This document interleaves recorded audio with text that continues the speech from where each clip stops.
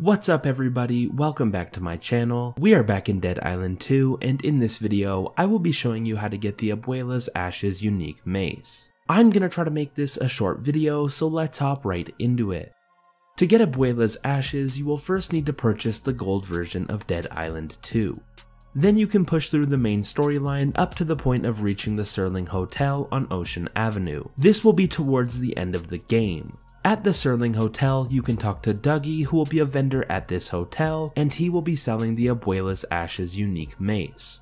And that's pretty much it for this video. But before this video ends, I just wanted to let you know that I plan on creating a ton of videos for Dead Island 2 on this channel. So if you enjoyed this video and you want to see more videos just like this one, please consider subscribing to this channel. But anyways, I hope this video has helped you and thank you for watching.